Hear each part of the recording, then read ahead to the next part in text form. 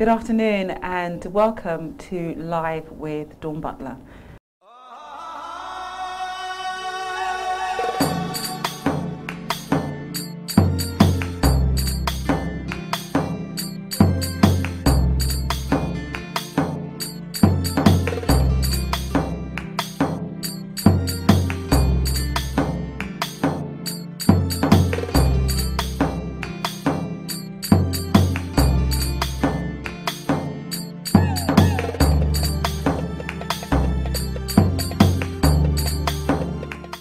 Today we're going to be discussing a very sensitive subject, a very important subject, and a subject that's not often discussed in the front rooms of many households, but we're bringing you the topic today. It's a topic of FGM, female genital mutilation, and I've got two very special guests with me in the studio. From Forward, I've got Naana Otoo-Oyortey. Good afternoon to you. Hello. And I've got from Daughters of Eve, Leyla Hussein. Good afternoon to you. I want to start with Leyla, because Leyla, you've actually had the practice done to you, FGM. Tell us a little bit about what happened to you. For me, like many other girls, I think I was that girl. Actually, I think my story's always been quite different to a couple of my friends. I was the girl who didn't know what FGM was. I was a child who was raised in Saudi Arabia, so I wasn't aware of the practice.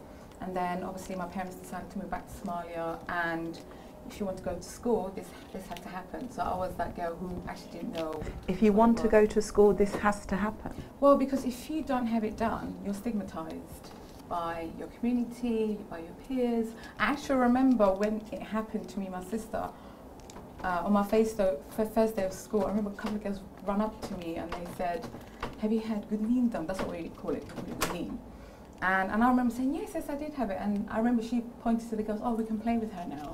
Wow. So it's really, it's something that's ingrained into our psyche. You know, and at the time, you know, you don't think anything bad of it because you belong to this society. Everybody's gone through it. It's normal. It's part of life. Yes, it was very, very painful. But that's kind of, no one ever talks about it. There's a lot of secrecy when it comes to this subject. No one talks about it ever again. And this is why on Star Media we've decided that we have to bring this subject into the front rooms, especially in the UK, because, can I call you Auntie Naana? Yes, that's okay. That's all you call Auntie Naana? Auntie Naana, is it a growing epidemic in the UK? Because the figures range from 6,500 to 23,000 young people in the UK who are at risk of having this female genital mutilation done to them. I think the issue of numbers is actually very difficult, and I will always say that the numbers that we have more or less like guesstimates, because the reality is that they wouldn't count numbers. They wouldn't really go home house to house to go and ask, have you had your daughter done? Is she going to be done? And if they are going to even ask you, are you going to have your daughter done? Of course you would say you're not going to have your daughter done. So the numbers that I use are based on statistics. So they would look at evidence of mothers who have had it done in countries of origin, and then maybe look at the prevalence. So for example, if in a case like Somalia, where you'll have maybe about 98%, then they would look at, okay, if you've got a daughter, how likely is it that she would have FGM done? So those are the ways in which they use to calculate the numbers. A lot of the numbers are also based on the prevalence study that was done and the census in 2001. So the figures really, what we got from the figures, because that was a research that was organized by Forward, it said that 24,000 girls were at risk of the most severe type of FGM, which is FGM type 3. And really, that was at that time, which was 2007. And it was not a yearly thing. So again, people tend to use numbers that yearly, but those numbers is really, we really need to take numbers with a pinch of salt. And you touched on the different types, and there's actually four different types. Now, I was quite surprised when I read that there were 4 different types. I was quite, I mean, it's very severe. I mean, you know, you can get anything now when you Google it on YouTube, and it's actually really severe. And you said, I mean, you quite brushed past, yes, it was painful, but, and you kind of just, you know, brushed it past. Is that because you've dealt with it now? I mean, I didn't, I mean, I think I've talked about it so many times, it's just become something that's become quite normal to me. But for me, you're right, there is, I think people forget the severity of FGM, because you can't tell a girl who's gone through FGM by the way she walks. You can't see the scar, it's hidden, and I think that's why till now, that's why nobody talks about it, because if you had a scar on your face, people will be sympathetic to you, they'll engage with you, but because it's hidden, it's difficult to bring it to the forefront. And for me, I mean, the different types, you know, there's type 1, which is, you know, the pricking of the clitoris. Type 2, you cut the clitoris and then you close the top part of the small labias. Type 3, which is also referred to as the infibulation types, where they remove literally everything. The labias are removed, the large ones and the small and the minor one, and the clitoris, and then they pull the skin together and it actually sewn from top to the bottom to a point where they leave a little hole, not even a matchstick can get through. Gosh. So you're expected to urinate, menstruate, you know, if you get married, intercourse, have a baby at some point. So it's, you can't see it. That really just really turns my stomach and makes me feel quite angry and emotional, just hearing that somebody would do that to a child from newborn to teenage years. You just think, why would somebody do that? And to think that it's common practice. It's not actually, there's nothing in any of the religious doctrines that says you should do this. Not in the Quran, in the Bible, anything like that. But I think the issue about, that's what Leyla was saying, that it really is normal at seen in the community. And this is where we need to realize that FGM is seen as a social requirement. Absolutely. You are born in that community. And in You will have to 2013, go. it's still seen as a Now, social requirement? It's a social requirement because it's a way, like Leyla was saying, when she went to school, now we can play with her. So it's not just that now we can play with you, but it's now you can get married. Now you are accepted to speak with us. Now you are accepted to be accepted in my family. I was talking to a Sierra Leonean family, and it was quite interesting. The guy said, growing up, I dare not have a girlfriend who hadn't been. Yeah, I heard that there's some men who refuse to marry a woman unless she's had it done. Yeah. Well, really, the concept of it really comes down to that, because a lot of mothers, when you say to them, why did you do this? It's the same answer. Who is going to marry my daughter? Wow. Who is going? And so so the conversation. Yes, we need to. It can't be hidden anymore. But I think men have to be part of this campaign, because at the end of the day, it's done for them. It's really interesting. But do they? Yeah, but do they? Because they also say, because it enhances the men's sexual pleasure. So that's what. So they insist sometimes that they have it done. Like when a woman has given birth, to be honest, they insist that she's sewn back up. A lot of men, and that enhances in the UK, pressure. the pressure is from the men to have the women to be sewn back up. But what we're also seeing is that there's actually been very interesting research where now in the UK, you find that, unlike Africa, where men didn't used to come to the maternity wards, and no man, I mean, I remember I had 2 children in Africa, and my husband wouldn't dare come anywhere in the maternity ward. Whereas in the UK, you have no choice but to have your presence there whilst your wife is having a baby. So men are now seeing the challenges, the problems, the difficulties that women are having. And the research there is quite interesting. Actually, some men are saying that, no way, my daughter is not going to go through it. Oh, okay. Because I'm now seeing it. Right. You know, so you're actually seeing that men are also, but you're telling me that you have to physically bring the man to the maternity for him to watch the pain that his wife's going through before he comes to realization that this is a bad thing. But sadly, there are still some men who actually see her go through that and also ask that she should need to be stitched back up. I remember a particular case, because I used to do the pre-counselling for the reverse operations. Right. And I remember one woman, you know, she just had so many infections, and after to a point where her GP refused to give her any more antibiotics, because there's a limit you can have in a year. And I remember saying to her, you know, you need to go and have this done. And she goes, I need to go talk to my husband. I said, that's fine, you know, go whatever you need to do. Her husband came and he goes, there's no way my wife's going to be opened by anyone. Actually, he at the time said to me, when she had her 2 babies in Africa, he paid for her to be sewn back again. So when you talk about there's something controlling about FGM. You know, it's to control women. But all forms of domestic violence, female violence, boils down to control. It doesn't boil down to anything else but control. They like, you know, they like to control. But the issue about the control element is that the control also comes with some elements of sanctions. That's why it's actually more powerful. Because if you don't have it done, the man is going to leave you. If you don't have it done, you won't get married.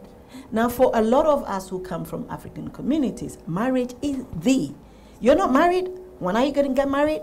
When are you going to get married? I mean, recently, my son. You get that in all communities. You get that in the UK. And we're not getting married. Yeah. But I mean, UK, we have a situation where people live together and don't necessarily get married. But we're finding that in our communities, it's not just me and you, it's the families of the two. So the woman, the mother-in-law is insisting, is she coming to my house? Is she clean? So we really are asking these questions. Can't you just say yes? Well, can't you just pretend? Can't you just pretend that you've had it done? This is the thing. The reasons FGM is practiced is for chastity. So apparently girls will remain virgins. That is not true. The other one is it's clean and it's beautiful. It's not clean because everything sits there, and that's, so many and that's why you have reproductive problems and lots of women becoming infertility. Infertility grows. Absolutely. So it kind of contradicts. I always find it really interesting when I talk to a lot of the elderly, and I said it's really strange that we are a community. Especially I'm from Somalia, so our community is very important to have children. Family is very important, but the women have been put in a position where they can't even give birth.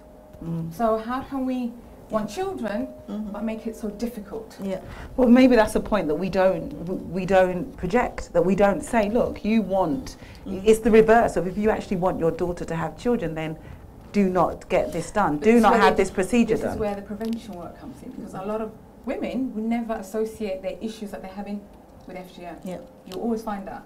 And I was one of those women. So don't assume just because they're not educated or they don't speak the language. It's that association. You just don't associate anything bad. Did you not associate it because you, in a way, compartmentalized it? You put it to a side. You dealt with it, and then you moved on. That's the right word for it. You suppress it somewhere. So that's why you didn't link any other problems to that. And you will find, again, being from the Somali community, I always hear my aunties and all the other women going, oh, I've got lower back pain, I've got lower abdominal pain. That's very common with women who've had FGM, especially fibrillation, because of they having urine infections. But nobody would say the reason I'm having it's because of FGM. Okay, so we're going to talk about, we're going to go to a break, and then we're going to talk, we're going to come back and we're going to talk about the legal ramifications of FGM in the UK and what's been done, what could be done, and what should be done, and what we should be saying to the government, the improvements. It's important. Great. Okay, thank you. You're welcome. Thanks. Welcome back to Live with Dawn Butler. As I say, I'm joined by Auntie Naana and Leyla, and we're talking about the important subject of FGM. Now, Naana, Auntie Naana. Yes, dear. Do we really have the right to tell people in countries like Egypt, Somalia, Ethiopia, Sudan, Nigeria, Kenya, Togo, Senegal, Yemen, Iraq, how to live their lives? The reality is that we're in a human rights era. A lot of our countries have signed human rights documents saying that we are all entitled to make decisions in our lives. We all have a right to our bodily integrity. We all have a right to, before education, health, all these related issues, we all should enjoy them. And because some of these practices, particularly female genital mutilation, really impacts on women in a very, very severe way, we're actually now realizing that it's not only people telling us, we're finding that people themselves are questioning.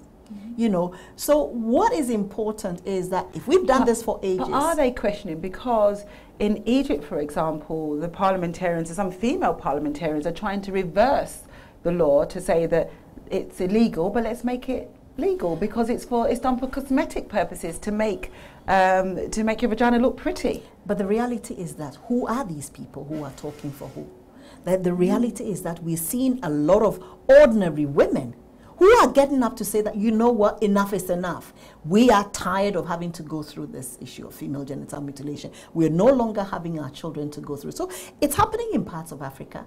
It's happening in so many countries in Africa, and you'll find that even in communities like Somalia, right now, we're finding women who tell you that, you know what, my mom didn't take me through, you know. I recently was at the GP, I was talking to this lady, my mom didn't take me through because my mom made a decision. So we are finding that individual women are making the decisions. I'm not telling you, I'm not telling her, but I'm keeping it secret. Yeah. And because I'm keeping it secret, I don't want you to know. So really, it's a movement that's going on quietly. And you're finding that it's happening. And a lot of girls are telling you, I didn't go through it. Yeah. But it's like coming out. It's like a coming out. Yes. Oh yeah, you know, I haven't had it done, and they wait for that reaction because you will be stigmatized. I mean, I have a 10-year-old daughter, and I know she's going to be stigmatized because. And your daughter lives here in the UK, and you're telling me that your daughter's going to be stigmatized? Absolutely. Yep. Sure. In the community. When I started telling people about my story, because I never had type 3 done. And because I didn't have type 3 done, I got stigmatized because people say, oh, you don't know what it's like to have type 3, so you can't really talk about it. But that is true, you don't know what it's like to have type 3 done. That's actually very true, but for me, it's never been about which types.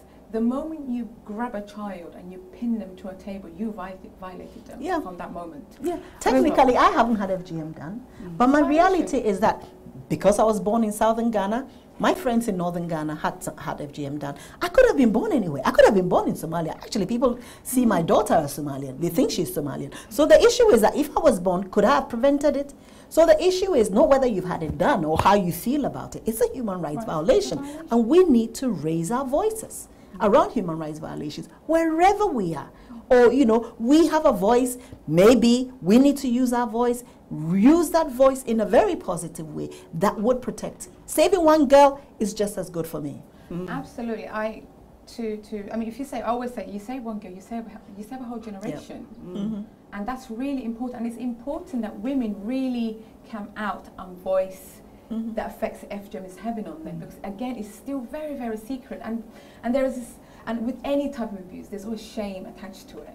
So I think when someone's carrying particularly shame, because it happens there. The issue around shame and taboos around talking about sexual matters, bringing issues around that in the domain. What I don't understand about, because there is a lot of shame associated with any form of sexual abuse, but what I don't understand is how you can allow a man to do this to a young girl.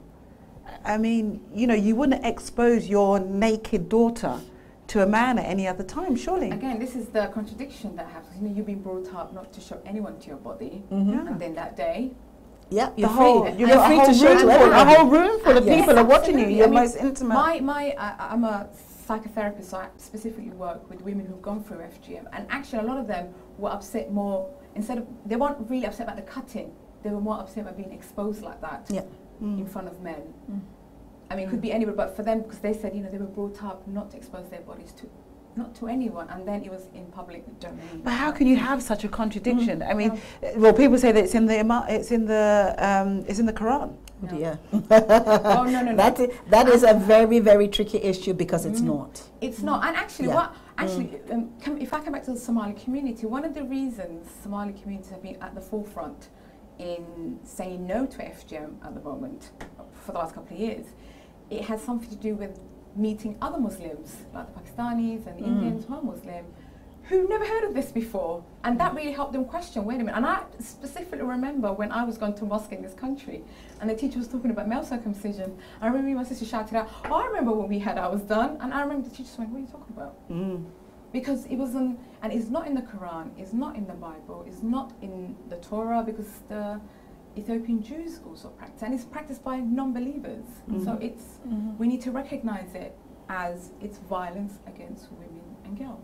But for me, one of the things that we're also seeing is that now, I mean, 10 years ago when we used to work in this area, there was even the names that being used. Now we are calling FGM Sunnah. Now, once somebody is calling FGM sunnah, you've given it a label. Yeah. You've given it as an obligation. You've given it as you should do it. Yeah. And because of that, that is really changing the dynamics. And you ask some religious leaders, and they're very silent about this. So, oh, it's one of the hadiths, which is the sayings of the Prophet. So it's like, wow, is it so? So we actually find a lot of contradictions. Where is it? Show us where he says, because it's all around your body is a temple, that you cannot, you know, you shouldn't defame what God has made, you know, it's made in God's image, etc. Well, for me, it's always been, if we decided to cut children's hands tomorrow for the sake of culture, would we be having this conversation? Really? Because you're saying it's okay to cut that part of her body, but would God accept me if I started cutting people's arms? Because but again, some people will say, well, it's down to their culture, and if it's not religious based, and lots of religions are exacerbated by culture, so maybe they're saying, well, it's part of their culture, and what is culture? And this is what they do. What is culture, and who makes culture? If you look at people, mainly men. I mean, the reality is that you look back 10 years ago, 20 years ago, people have shifted, even the way they dress. I remember a young woman, a lady we were talking to from Somalia. She said, Naana, 10, 15 years ago, we weren't dressing like this. Now we're dressing like this. Culture is very, very, as in they were freer. They were freer. They dressed more freely before, and now. So culture is very much, how do you put, you know, label on something that somebody is. You know, culture has to do with the way we eat, the way we dress, the way we talk, the way we sing, the way we dance. You know, culture has to do with everything. It's almost like trending, you know, like Twitter, when you have a trend and all of a sudden it comes out, everybody's trending. And that's a new culture. So we need to trend. I don't trick the FGM. You don't tweet under that? So we need to start some kind of revolution. As you said, there's a movement. You said there's a movement going. We need to get it's a slow movement. So it is happening. Is that because of the law? The law changed in 1985. There was a law that made FGM illegal, and then 2003 that law was improved, that if you take a child out of the country, that's still illegal. Is it the law that started the change, or did the change happen before the law? I mean, I would say that the law really is part of the process.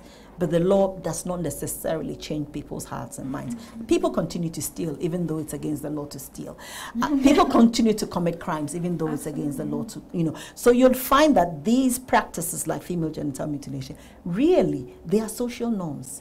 And because the sanctions from the communities are much stronger, we actually need to ensure that we change hearts and minds of communities, such that those who are at the forefront. Now, you said men are the forefront. You find that a lot of the times it's the women who are the forefront. The mother is organizing it. The grandmother is organizing it. The sisters are organizing it. You need to change the hearts and minds of all these key players. Saying that the community sanction is way more powerful, important than a legal sanction. Yeah. Because there's no point of having policies and laws if it's not been implemented properly. That's what we have in the UK. We have great multi-agency work. We have a bill. We got these passports.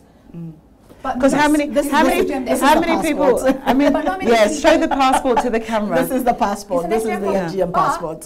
So tell us a little bit before we move on. So this is the passport, and the aim of this is that it's been given out in some schools. It has not been rolled out in schools, but the idea is that it should be. Yeah, I know some schools in Brent, it has been given to some of the young people, and they're supposed to carry it with them. No, the problem is great, but it's not mandatory. I've had head teachers said to me, I don't want you come into my school talking about FGM because you will upset my staff members. Yeah.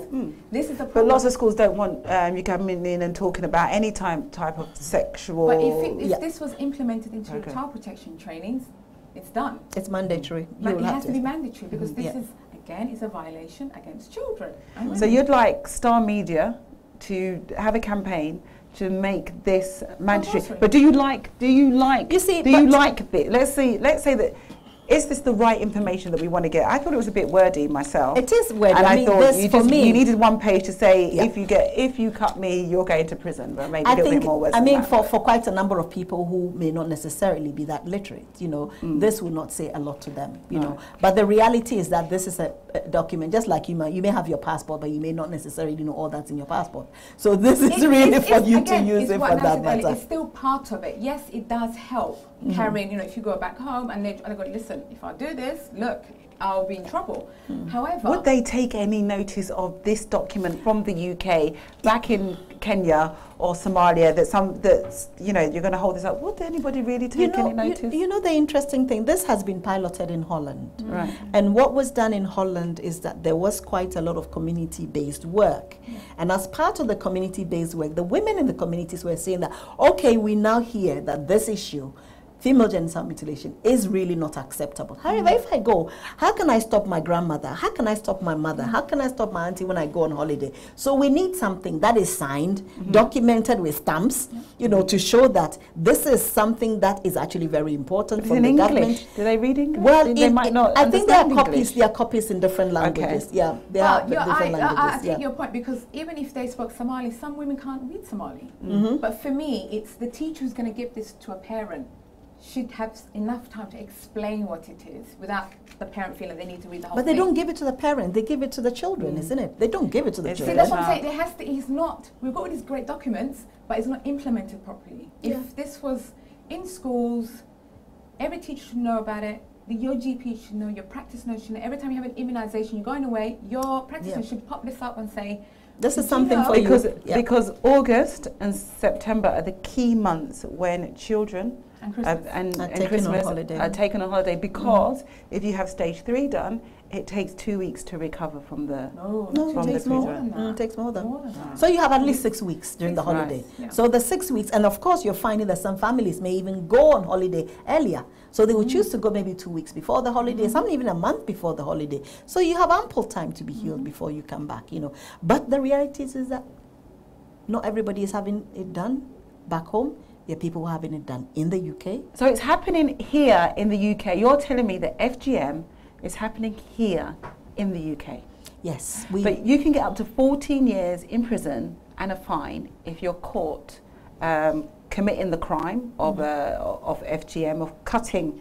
Let's call it what it is, cutting. People can get up to 14 years in prison. Why have we not convicted anyone if it's happening here in the UK? I mean, just last year there was this big Sunday Times article about doctors, 2 doctors. One was even a dentist. So it means that anybody who has instruments can cut. The dentist was the one who was cutting, and the GP was providing the antibiotics. And the painkillers. Wow. Yeah.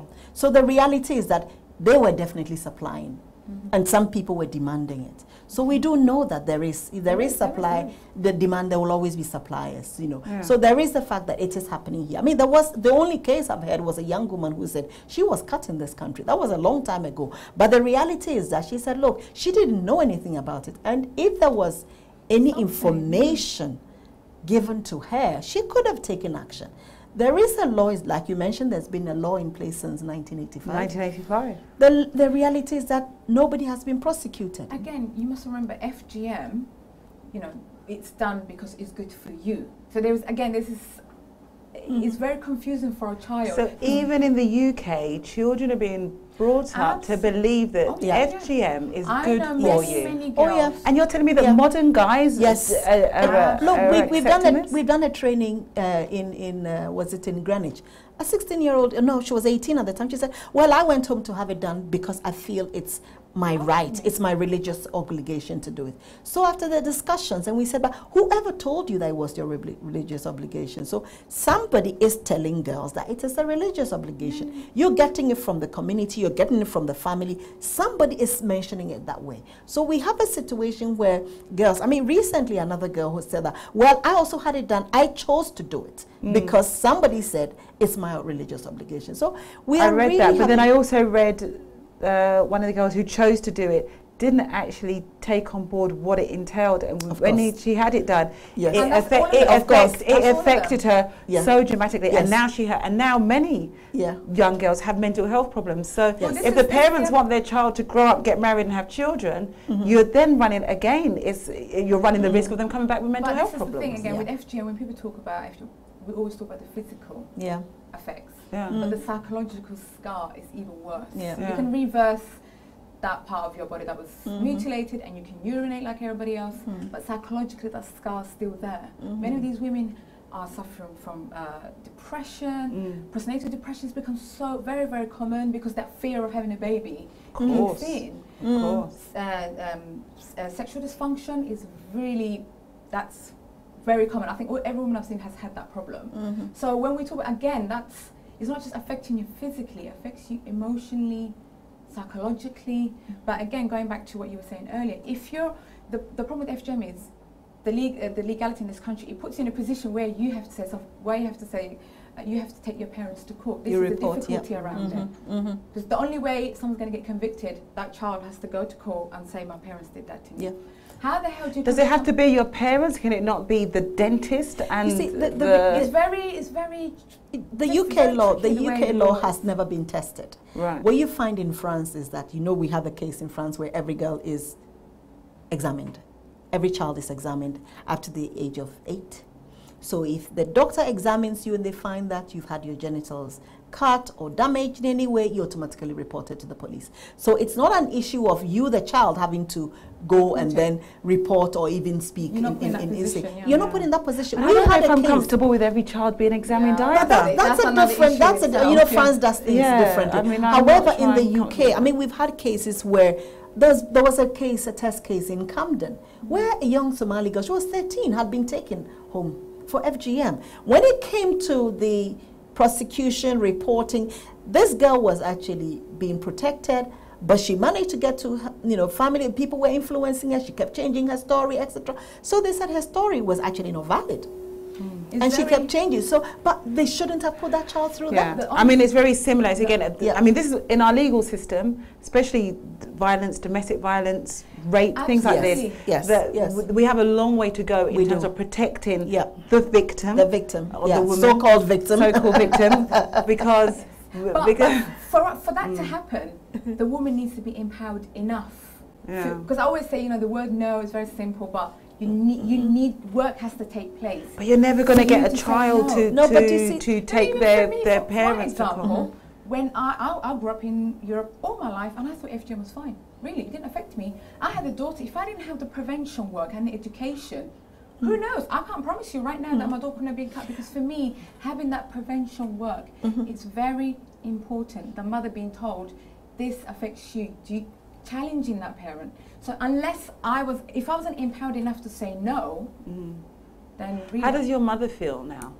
Oh, Mum, actually, strangely, we had a really long discussion the other day about, obviously, this subject. And she said, because the problem that happened with the Somali community, the majority of Somalis are Muslim, so they were told it was part of their religion. And she read the Quran herself. She actually runs a mosque in her house now. That's a mosque? Yeah, she runs it in her house. For women, just for women only, and the person who teaches them is a woman. Okay. So it's empowering in a way. They actually realize so many things that they were told was never in the Quran. So we need to look at this as a patriarchal system, and who runs the patriarchal system? The men. So for her, she actually said to me, her biggest regret has been, if she knew what she knows now, there was no way in hell she would have let anyone touch her daughters. Wow. That's really how, and that's what it goes back to again, educating, especially the mothers, is very, very important. But we do need to have a legal system, because you wouldn't have that same conversation with a rapist or someone who sexually abused a child. You know, we need to have a law that really takes this very seriously, where people are prosecuted. But at the same time, because of this particular subject being, is good for you, that's the way it's been delivered to you, there has to be that prevention work in place. You see, for me, the prevention work, for example, if a teacher, sometimes, you know, children will say things in, you know, excited, I went on holiday and I had this done, etc. Now, a lot of teachers don't pick it up. If a child tells you, clearly you as a teacher, you need to pick that up. But if you, the teacher, you're not aware, you don't really understand. Because to be honest, it's too horrific, I would imagine, that teachers wouldn't expect, so unless they are educated. But I'm sorry. If a teacher sees a bruise on you, straight away she'll report. Absolutely. If a teacher sees a bruise on you, straight away she'll report. They'll come knocking on your door, telling you that this is what's happening, your child has said blah, blah, blah, blah, blah. So we know that. Leyla had said earlier as well, that you cannot see the physical harm that's been done. But if somebody has told you, if the girl has been brave enough, or maybe she's been excited enough to tell you that. I remember in another occasion, but what would she say? Would a young girl say, "I've been cut"? She probably wouldn't use those terms. But there were particular cases where girls have gone up to their teachers and said, "Something really bad happened to me, and it's this." And the teacher's response was, "But it's your culture, isn't it?" There was one girl. That's shocking. That's shocking. I mean, because I know that there's a new campaign at the moment by the NSPCC, the helpline, but also I saw the advert on the TV the other day, encouraging people to talk to their children about their private parts, the parts that nobody else can see, so that if anything happens, you can say that's that somebody touched my private parts. But the thing is that in a lot of cases, your mother who is taking you. It's really the very person that you trust is the one who is taking you away. Yeah. And we also have to realize when we're talking about this subject, we should realize it's not just a Somali issue. No, it is such a huge issue. Well, there's at least 28 countries out of 40. No, in Africa alone. Alone. And now they say it's in Yemen. How did you escape not having it done to you when you were brought up? Because I was brought up in southern Ghana. However, I worked in northern Ghana, and I had a lot of friends in northern Ghana. They went through it. I didn't even know. Right. Because in southern Ghana we don't. In southern Ghana we do not practice FGM at all. Yeah. It's not something that we know. Right. But those in northern Ghana, as we speak, some places in northern Ghana, it could be as high as 60%. Right. Although nationally in Ghana, the percentage now is about 3%. So it's reduced dramatically. In the last 20 years, it used to be 30% in Ghana. Yeah. There's been a lot of work around the law. And it's around the law, there's and around the community. But you see, again, I always say that depending on the time at which FGM is done, in most places in West Africa, particularly in Ghana, it used to be done at 12, 13, 14. So you as a child, you actually have the choice to do it. Right. Whereas for a lot of, particularly in Somalia and in Sudan as well, they do it to babies. They do it at a much younger age. Yeah. So between 5, sometimes if you fall between 5 and 11 or 12. So between 5 and 8, girls would already have been through it. Yeah. So the mother is making the choice for you. Right. But when younger girls are, and they're going to school, secondary school, you have the chance to talk about this. And the mother, when I read some of the stories, the mother's normally not in the room. Yeah, not in all cases. Why is the mother not in the room? Not in all cases. There must be. No, I mean, from my, if I talk about my own family, my own experience, mothers are not there. And I remember me asking my mother this question. I've got a daughter myself. I can't watch my daughter have an injection. What made you decide that your daughter would not have FGM done to her? Because someone challenged me. At what age? I just had it at the time, so I was 21, 22. And who challenged you? It was a somebody who worked in a specialist clinic, who I went to see previously, but I actually went and got a job there as an interpreter, funnily enough, at the same clinic. And the person who managed this clinic, and it was the way she wasn't being rude about it. She just asked my opinions, and she just kept saying, "What do you think about it?" And my response was, "Oh, it's fine, I'm okay." Very blasé kind of responses the whole time. But because I read it and I kept reading, I got really curious about the whole subject. But I'd seen the images. She invited me to a presentation that she did. Right. And I remember she put me aside before the presentation. She said to me, "Oh, Leyla, I don't want you if you get upset, I'll understand, we're here to support you." And I remember thinking, you don't need any help support, Why are you telling me about this? And I remember the second slide went up and I broke down. And I was like, "Oh my God, what happened?" And I was upset that I got upset. I was like, "Why am I getting upset? Why am I getting upset?" It was really like that. And I remember she said to me, she was a counsellor, she said to me, "Have you felt like this before?" And I said, "Yes."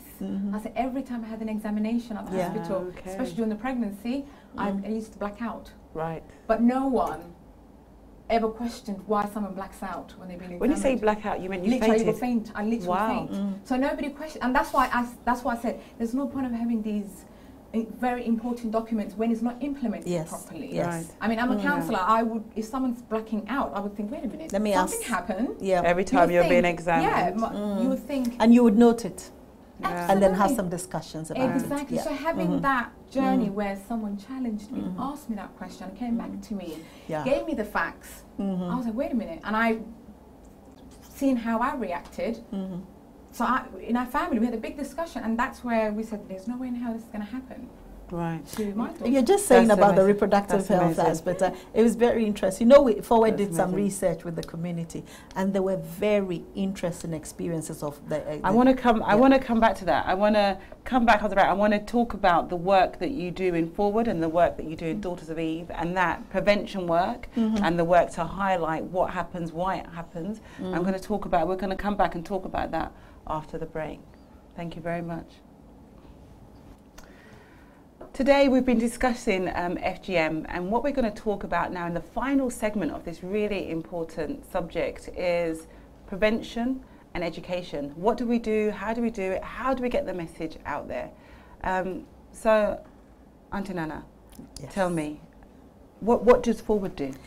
Forward's work is working at different levels. We work with policymakers, we work with statutory agencies, but we do work with communities and young people. And I think the work that we really see making a big difference is the community level work.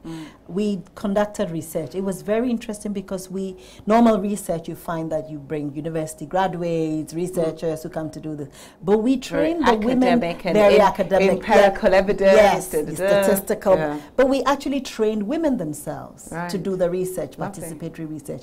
It was fascinating. We got a lot of stories, we got a lot of anecdotes. In fact, one of the captions of it was like, FGM is always with us. Because the woman actually mentioned that it is always with us, you know, and we need to look at it. They gave stories of how they had very bad experiences with the health services. A woman mentioned that she delivered in one hospital, and the doctor looked at her and he said, "Did you have an accident down there?" Now, this woman was pregnant at the time of delivery, and then she said, "No," and then I had FGM. Then she had to tell the doctor, "What is FGM?"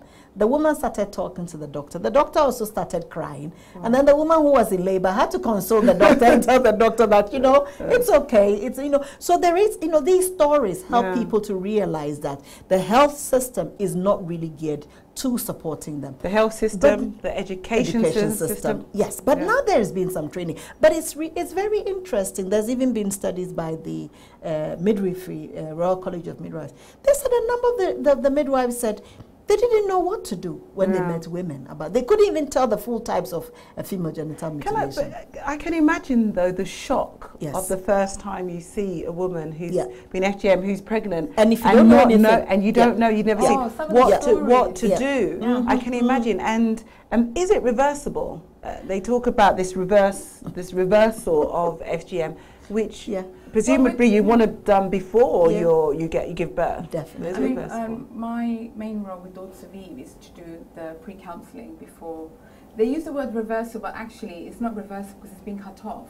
So we just call it reopening of the wound, basically. Okay. And that helps the woman, you know, urinate, because I think a lot of people don't know, if you've gone through FGM type 3, it takes you 20 minutes or 30 minutes to urinate at times. Something that somebody would do in seconds. Yeah. Wow. And a lot of girls, and our main work, it's really work with young women. It takes 20 to 30 minutes to urinate. And that's why I suppose the teachers could pick up the fact if a young child takes that long to urinate in the bathroom. If I give you an example, actually, with the work that we did with a couple of the schools who allowed us in, was when we mentioned that especially PE teachers are very key, and the person who does the attendance, because when these girls have their menstrual week, they don't come to school. They're really sick, they're really ill because the blood is sitting there, and it obviously affects them. They can't concentrate. And I remember in school, if you on your period, your PE teacher would say, "You need to do more exercise." I always say, "It's the worst night. It's that girl's worst nightmare if you ask her to do that." So that. With our work, it's important that we are in schools mainly so we can give them those facts so they can pick up. I remember on this particular school, they actually had to bring 3 girls back to school again because they thought these girls were bunking off classes. Every time they went to the toilet, they took 30 minutes. Yeah, of course. 40 minutes, I remember one particular girl. And I remember saying to this girl, "Why didn't you say anything?" Like any other teenager, she said, "I didn't want them thinking I was a freak." So it shouldn't be up to that child. These are professionals who are there. Our children are with these professionals 8 hours of the day. So they have to pick up things that maybe I won't able to pick up because I don't spend 8 hours with my daughter. Will the child feel a betrayal to the family and to the parents if it gets picked up? I mean, definitely there will be some level of, depending on how the family treats that child. And so again, you'd find that there isn't a lot of focus on that child. And so if there is the onus on that child to be able to pick up the issue, then there needs to be support for the child. And what we actually realize is that the professionals have to be able to understand how to deal with these issues. But because there is so much push for prosecution, sometimes the child doesn't really matter. And this is what we want to let everybody know that every child matters, whether she's black, blue, or grey. When I was in government, we had a program that said just that, every child matters. Yes. It was a whole policy documentation around every child matters. My question has always been, are we, with FGM, we are picking and choosing. Yes. Does that matter? We are picking. You're like, you don't matter, but you do. So we really need to be honest about that. And conviction is part of solving this problem. But how are you going to get a conviction if that girl isn't empowered enough to even say she's gone through it? That's my problem. So I think empowerment is the absolute I think it's necessary. In fact, when the empowerment and the integration of any government initiative like this, for instance, in law, in legislation, in child protection programs, and through schools, and through PSHE, which was something that I campaigned for again, whilst in government, to try and get PSHE compulsory in schools so that you can have some education. Although parents can still opt their child out of it. Of course. So that is another. But this is where you need to. I mean, like here, it's our annual report. We say raising voices of change. There is change happening in the UK. We know women are changing, and it's about us to raise voices of those who are changing. We've created an opportunity for women. We have a women's health and leadership training, where women go through leadership training around who am I. Why do I do these issues? What are my values? Looking at what is FGM, issues around sexual. We have a very interesting model called Speak Easy. It's about speaking easy around sexual matters, looking at safeguarding for women, because a lot of these women, nobody is telling them about safeguarding. I had a very good experience of my neighbor whose flat was burning. When we came to help her, the first thing she said is that the social service is going to come for my children. Now, for a lot of community women, social services is just the taboo subject. How do you enable communities, women, to understand that, you know, social services are there to help you. Social services are there to protect you. And we need to create that environment. But if we haven't spoken, a woman who has taken the plane and come here and she's been housed in, you know, a refugee place or being resettled somewhere, who's going to tell her all these issues without somebody creating that environment for her to be enabled? We at Forward think that this is very, very strategic. You need to empower women, make them leaders, make them have a voice, and make them assertive enough to say that, you know what, my daughter is not going to go through it. Absolutely. And just kind of echoing what Nana's saying, with Otoo-Oyortey, our aim was always to give women that safe space where they can actually call FGM for what it is. Because a lot of people are scared of using the word child abuse. It's violence. Because it's something that your parents have done to you. So that's really, really key. Until those women are empowered, it's very, very difficult to get any convictions. However, the government also needs to take responsibility for that, because they need to have this work implemented. Right now at Otoo-Oyortey, we have put up an e-petition, you know, saying to the government, you need to take this very seriously. Actually, you are committing a crime by not protecting these girls, because your assumption is it's a cultural practice, we don't need to get in there. So actually you are committing a crime against this child by not making sure they have the right protection. Absolutely. I mean, in the UK, it's absolutely a crime. You know, there's so many different laws and legislation that it can be brought under, you know, child abuse, violence. But and is the e-petition on the number 10 website? Yep. If you go out on our Otoo-Oyortey Facebook page, Twitter page, my page, you'll find it on there. And if you go, at the moment I'm filming a documentary Channel 4, so if you go on Channel 4's website also, you'll find that the e-petition is there. So please, your signatures are very, very important, because this has to stop. And it's happening here in the UK without us going somewhere else. Yeah, it has to stop. I think Auntie for Nana, me, it has to stop. It has to stop, but I always say that stopping FGM, we should realize that this is a global package. It's a global problem. It happens in Africa, it happens in the UK, it happens in Europe. We need to work together. You know, we cannot talk about FGM as single issues. It's all part of the issue of well-being, the issue of rights.